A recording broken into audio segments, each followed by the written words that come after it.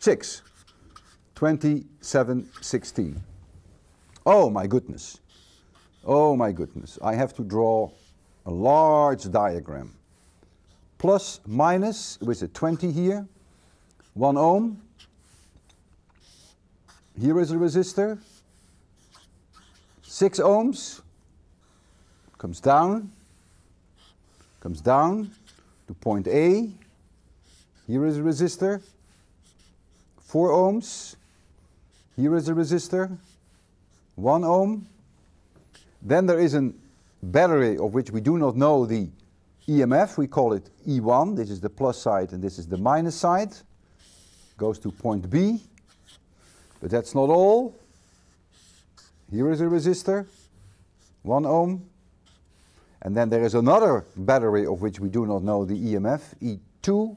Plus side. Minus side. And then there is here a resistor 2 ohms. And that is it. And what you also are being told, and I believe that's all, that the current through here is 1 ampere, and that the current through here is 2 amperes.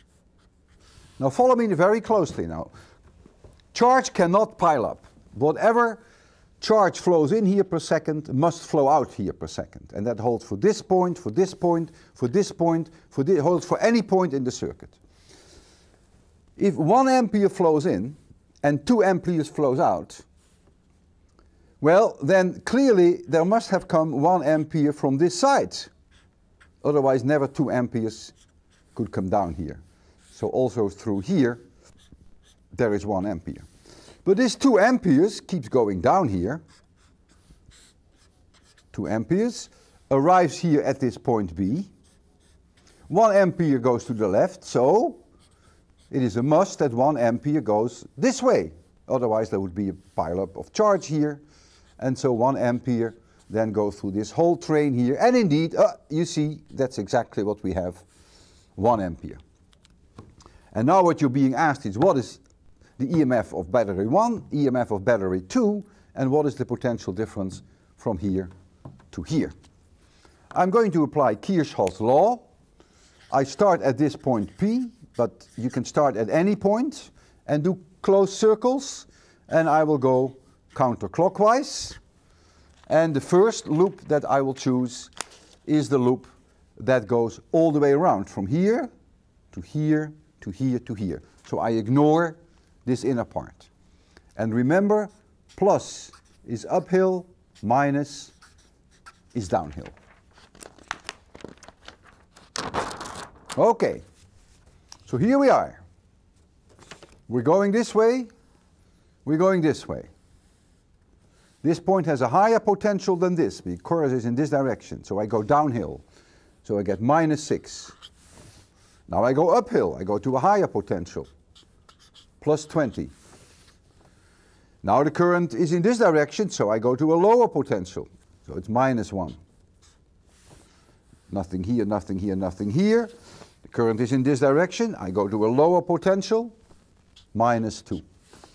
I reach this battery, I go from a high potential to a low potential, I go downhill, minus E2.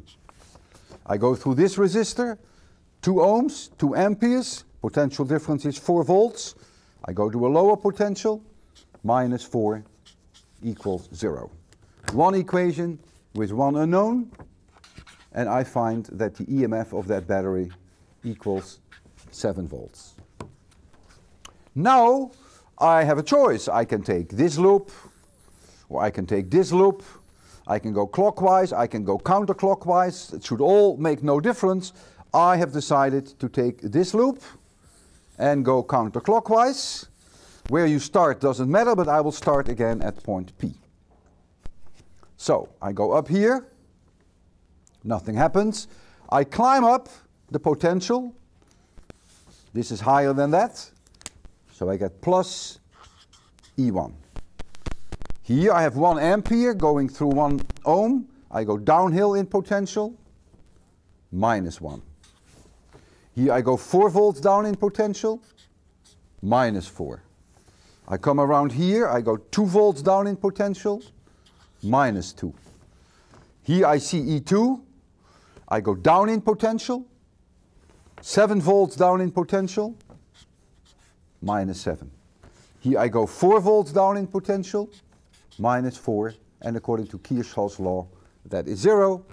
And if I did not make a mistake, I find that the EMF of that battery is plus 18 volts.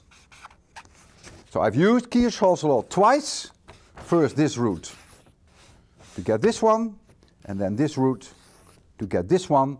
But you could have chosen other routes, as long as you make closed loops and the direction doesn't matter. But what does matter, that you are very disciplined in what you call plus and what you call minus. If you want to call uphill minus, be my guest. That's okay, I call uphill plus. But you must do it in a consistent way. And now you're being asked, what is the potential difference between VB minus VA? Well, I think you can do that one. I have no doubts.